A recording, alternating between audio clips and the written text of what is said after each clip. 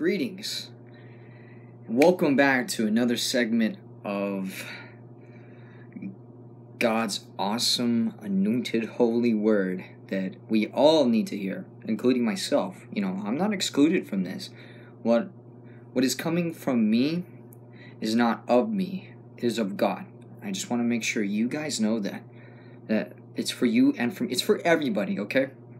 And it dawned on me when I was reading a chapter today in the Bible, of course, and in there, I was reading in John chapter 9. If you have a Bible, you can turn to there and read the chapter yourself, but I'm going to be pulling references from that scripture. And so, as I was going through, in the passage, Jesus, he sees a blind man.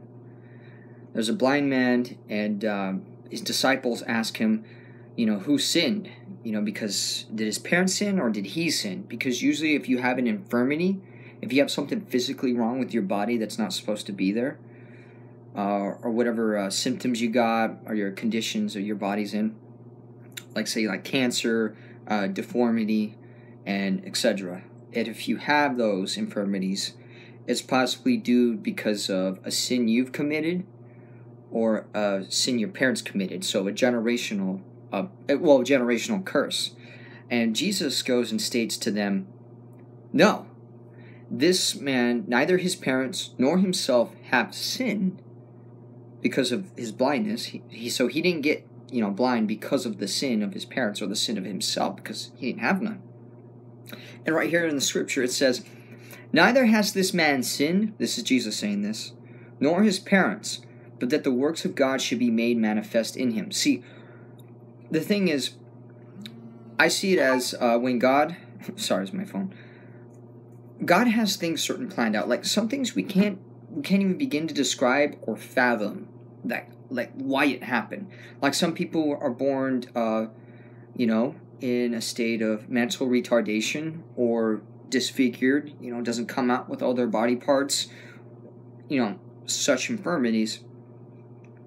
But and they're not because of a sin of the, generational curse that was passed down, nor the sin of them. It's more than likely God had it that way because perhaps God wants to work a miracle through you or through someone around you to cleanse that person, to heal that person of their infirmity, so that people can witness the glory of God and God can bring more people into his kingdom, into being a soldier of Christ.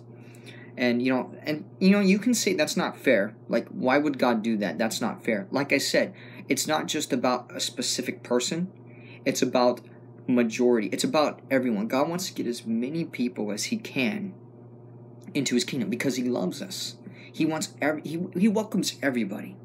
But in some cases, he probably has to make somebody sick to have a loved one come to, to nurture that one into health, or to bring a whole group together to possibly, more likely pray, which should go down for their sickness to be, relieved from them.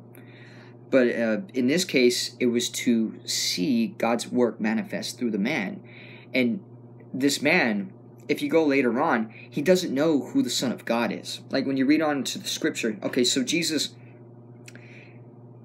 heals the man, okay? He spits into the dirt and makes clay out of it and rubs it on his eyes and tells him go wash into the pools of Siloam. It's pools of water where you can get yourself clean from. And once he does, the man, boom, he can see. Okay? And so later on, while the man can physically see now that he's healed from his blindness, God comes to him later. Okay? Actually, let me rewind that back. So the Pharisees and Sadducees detest everything that God does. God did this healing on the Sabbath day. And the Sabbath day, you're not supposed to lift a finger. You're not supposed to work. You're not supposed to do anything that's labor. You're supposed to relax and just take a load off, pretty much, not do anything. So they consider God's work a miracle.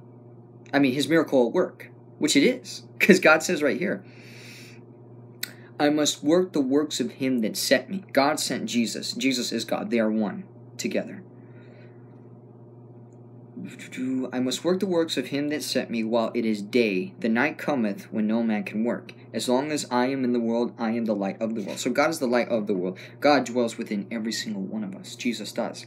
And, actually, I want to refer to something in that scripture right there. The way I take that, as long as, like he says, as long as I am in the world and I am the light of the world. It's basically saying people, they work, okay? While it is day, the night cometh when no man can work. That's what God's saying. Like, you work during the day and you go to sleep at night. But you people who do night shifts, graveyard shifts, it doesn't apply to you.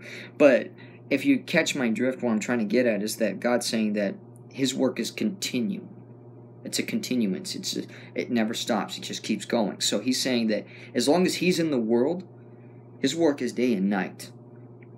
Do miracles in the day, miracles at night, prayings in the morning, prayings at night. It's never-ending process. Now, if you do the works of the Father, which is God's works, what God tells you to do, it's nonstop. Till the day your flesh decays and gives up on you, and you give up your ghost and you go to heaven, you're not going to stop working. Like people, they push themselves to work a physical job, right? A regular 24-hour job all day, every day, 9 to 5 or whatever the schedule may be. See, Jesus, it never stops. The weekends you don't get rest. But you do have rest in God, because your rest is that you're giving people peace and you're giving them salvation, which is God. So you are giving them rest, but at the same time working. So the way I take that, like I told you, it's never ending. Never stops. Even on Sunday. You know how Sunday, most religious people are Christian goers, or Christians, they go to a service on Sunday for about a couple hours, then they come home and they just take the load off. They don't do anything, right?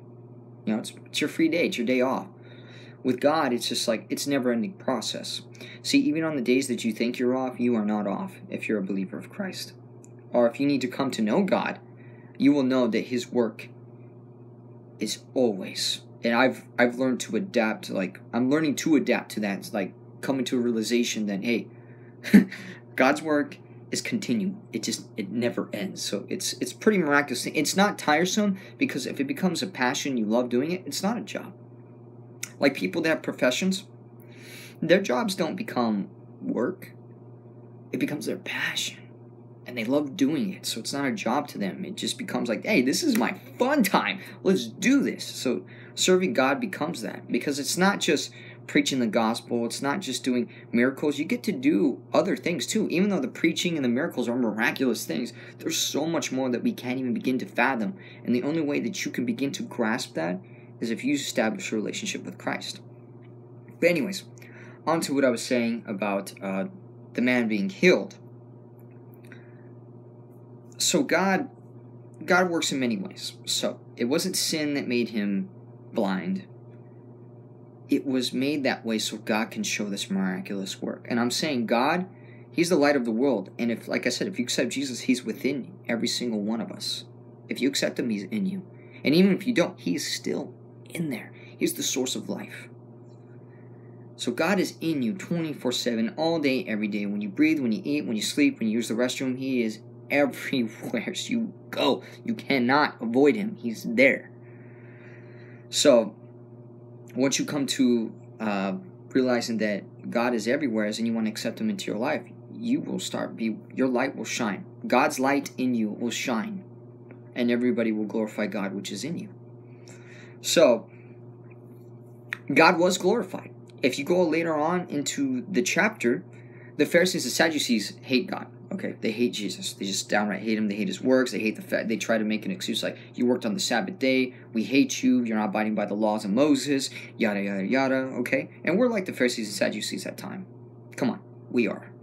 So, excuse me.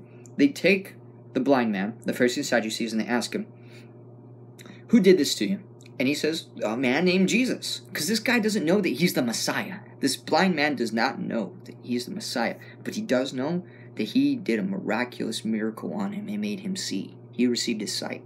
So this guy's just blown by him, okay?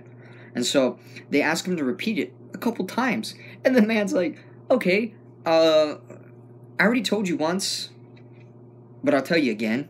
But before he tells him a second time, they actually call his parents to ask him, was this man born blind, right? Was he? Or was this a lie? They wanted to make sure. Actually, what they wanted was to make sure that it's a lie, that it didn't happen, that this guy wasn't born blind, that just, it's just a charade or whatever.